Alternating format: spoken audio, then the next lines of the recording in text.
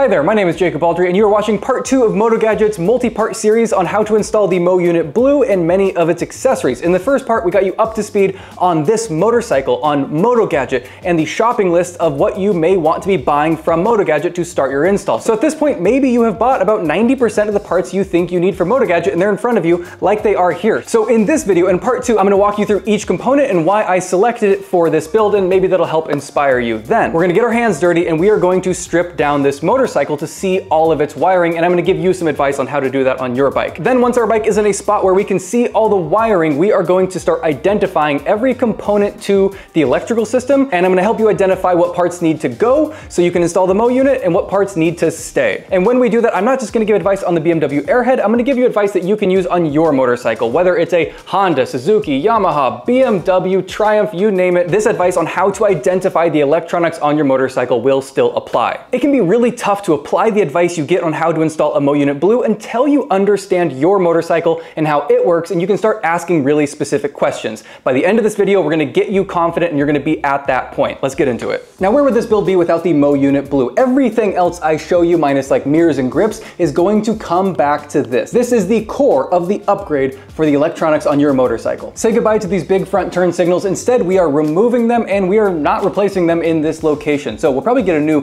headlight bucket mount so that this whole thing can go. And instead, we're going to the ends of the handlebars with this mo disc. And what we're going to do is we're going to get the adapter that holds both the mo disc and a mirror, which I'll get to in a minute. And those are going to go on the ends of the bars here. Not only is it a simpler, sleeker look, but it is also higher up and further out, which could be good for people seeing it. Now back here, it's getting the mo rear. We are going to be replacing this big old taillight, these big turn signals, this license plate bracket, and the light that shines down onto it with this one piece here, the mo rear. So as I noted in the first video here, we are doing this first installation as a swap. So we're keeping a lot of the stock electronics, like the charging systems and ignition and stuff like that. And then when I come through to do this as an entire motorcycle build, we're going to show you some more swaps there and how to install it from the ground up with some other upgrades surrounding it. But when it comes to the exterior parts, I'm not first buying parts that would be made to adapt, then the build parts. We're just going to be installing the parts that are going on the real build. Although to be honest, on something like this, I could probably remove most of these parts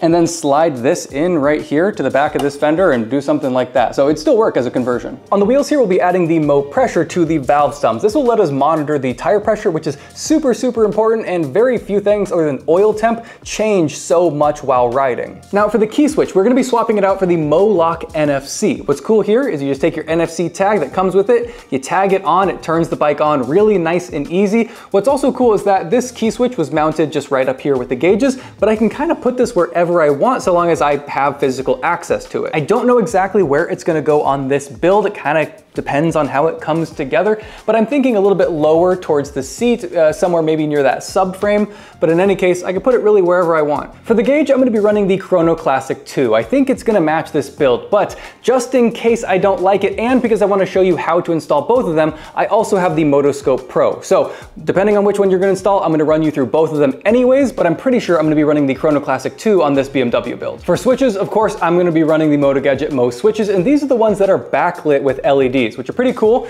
but the thing is they come pre-wired. Now, I certainly see that as a benefit, but you may not if you wanted to know how to wire your switches up. So we've got the mo switches here that aren't backed with LEDs, that aren't pre-wired. I'm going to still show you how to wire these up and install them. And don't forget, in video 1, I showed you how to pick out your switches, how many buttons you need on either side, so you can always go back to that if you didn't watch it. Now, for mirrors, I'm torn between two. I have two different options. They're very similar. They're definitely different in size, but otherwise their general shape is pretty similar. I think this comes down to the build, how the overall bike looks, but I know that they're going to be going on the ends of the handlebars here, and I think they're going to be facing up, not down. Lastly, for grips, we're going to be running the Motogadget mo.grip softs. Now, if we want to install a mo.unit, which we do, we need to first understand our own electronics and the wiring harness. So to do that, we need to strip our bike down until we can see all the wires. The name of the game is that if there's wires going somewhere and you don't know where they end up, you need to remove parts until you can see where they end up. For this bike, all that's going to take really is some Allen keys, some sockets, sprockets, flathead, Phillips head, maybe some pliers, maybe a pick, really some pretty basic garage tools. And we're just gonna get to work stripping this thing down until we feel like we can see all the wires and where they go. Now, if I was to give you one piece of advice about this process, it is to be intentional. Before you go ripping something off, look and see how it's installed. Don't just blindly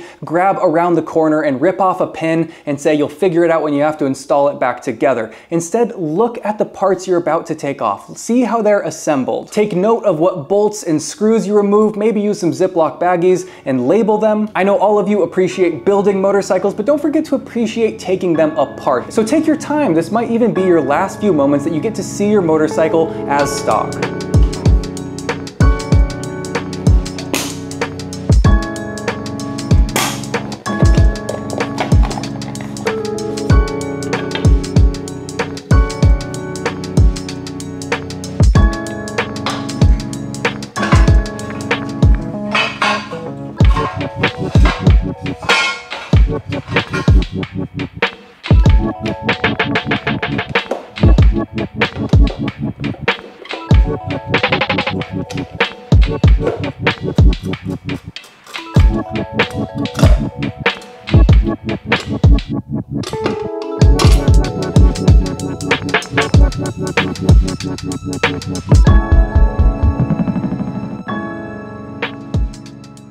So we've got the motorcycle stripped down where we can see all the wiring, all the electronics, we have the controls that we can get to, the battery, the starter, you name it, it's all visible to us. So from here we need to figure out what is what. Now to make this as clear as possible, let's break down the motorcycle's electronics into 3 categories. The first 2 categories we are going to keep, and the third category is what is going to be replaced with the Motogadget mo.unit blue. The first category is charging, and that is everything that takes the engine's motion, turns it to electricity, and charges the battery. That is all still going to remain. The second category that we're going to keep on this motorcycle is everything related to the ignition. And ignition, I don't mean the key switch. I'm gonna do my best to call the key switch and not the ignition, even though that is a common colloquialism. Just so you know, when I'm talking about the ignition, I'm talking about the thing that fires the spark plugs, that ignites, ignition, ignites all the air and fuel in the cylinders. So anything that monitors the engine's crank position or anything that's related to timing, any other components used to give power to the coils, the coil or coils themselves, and the spark plugs and the wires going from the coils to the spark plugs. Everything that gets this engine to fire is going to stay here as well. Now, if you want to upgrade to some fancy new ignition system, a better coil, a modern regulator rectifier, all that stuff, you are more than welcome to, and I'm going to when I do the full rebuild and when we do this install again. But for this first installation, I just want to show you what you need to replace, and it isn't anything from the charging or the ignition systems, but everything else has got to go. So that's going to be turn signal relays, headlight relays, anything that relates to these switches here, all this stuff that does the controls, the turn signals, the gauge system,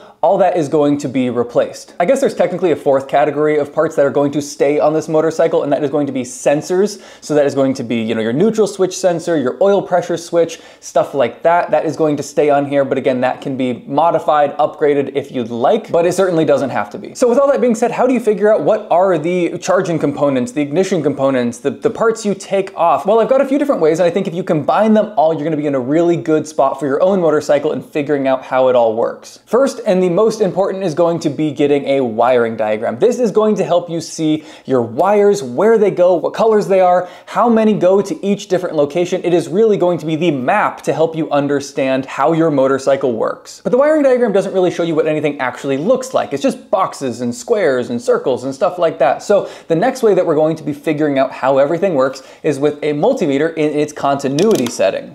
With the multimeter in its continuity setting, we are going to figure out where wires are going from something we do understand to something that we don't. And here's how we're gonna do that. Here I have the starter button, and let's say I wanna find the starter relay. And I looked at my wiring diagram and I can see that there is a wire that goes from the starter button to the starter relay. Well, we've got 3 different relays here, right? So let's go to our starter switch and let's take either one of these wires and find where we have a good contact with that starter wire. There, right there will work. Okay, and now for the other side, I know that I can touch some bare metal. I know that it's not a ground, okay? And we can pull off one of these relays. And now this box obviously isn't connected to the motorcycle, so we're gonna go to the terminal and we're gonna be touching each of the metal contacts Nope, no noises from any of those.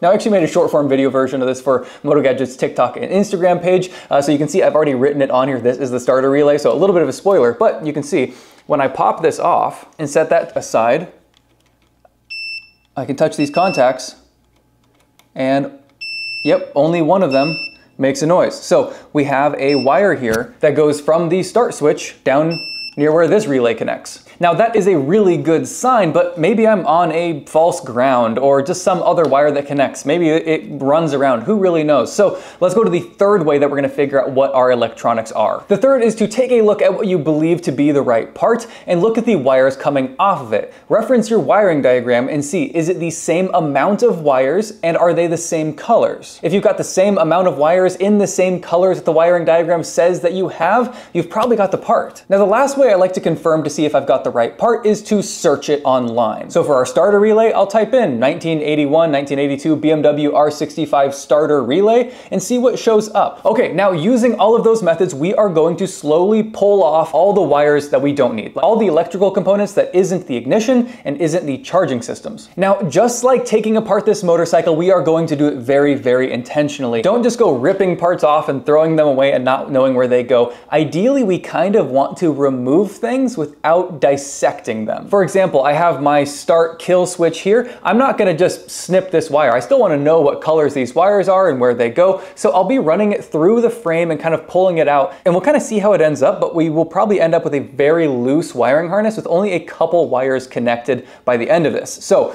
let's start investigating all of our components, start pulling things off while being intentional about keeping them connected and understanding where they go, and then we'll go from there.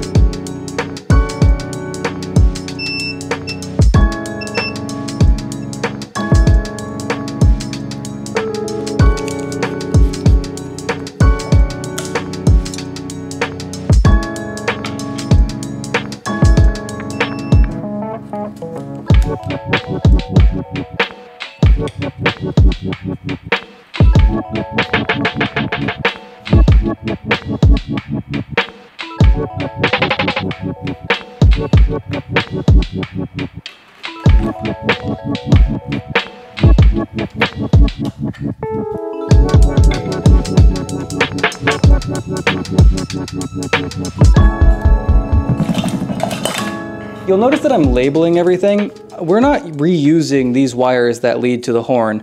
I just want to always have reference. It's my rule for building motorcycles is don't destroy the old stuff until the new stuff is successfully installed. So I just want to have references for things, and who knows, maybe there's some component I took off that I go, oh, I still do need to use that. So for that reason, everything's getting labeled. Oh, this guy needs a label. Okay, so we have finally made it. All this stuff is just for lights and signals and sensors. Everything up here is for the gauges and controls that we're switching.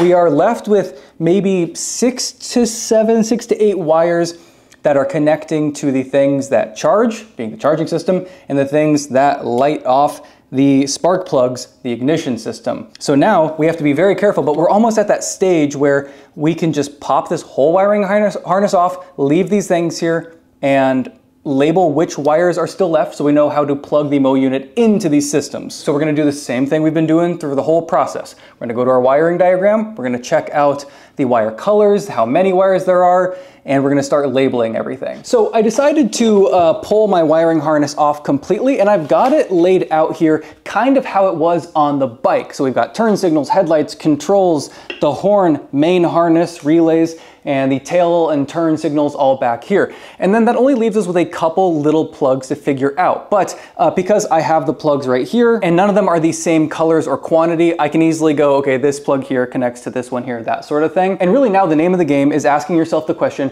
what do I need to do to keep this stuff happy? I'll give you one example, and that is the coils. I see that on the coils, there's 2 black and 2 green wires coming off of the coils here. And I can look here, and I can see I have these wires. Now, when I go to my wiring diagram, I can see that one black wire runs straight to the ignition control unit. So the ignition control unit is still up here. I just need to make sure that I have a black wire run to the right spot in the ignition control unit. But the other black wire runs all the way up and around and into this diode. And doing some research, I found out that, just to put it simply, BMW was kind of weird about how they decided to give power and tell the units to be charging the battery and all that stuff. But the problem is that I can't just cut that wire or the battery will never charge. So I have to simulate that diode or keep that light bulb that's up in the gauges, which I'm not going to. I'd have to keep that. So I found someone online that sells a little wire that replicates that signal to allow it to charge. This is why I said that you've probably bought about 90% of what you needed, because there's going to be about 10% of this type of stuff. So I've got the instruction manual that came with the little wire, and now I know what to do with the black wires. Although, to be clear, it looks like the new wire doesn't go in the black terminal anymore. It's going to go in the green terminal. So speaking of, I then can take a look at my green wires and see that one green wire again goes to the ignition control unit. So I'll need to make sure that I find a way for that wire to end up in the ignition control unit.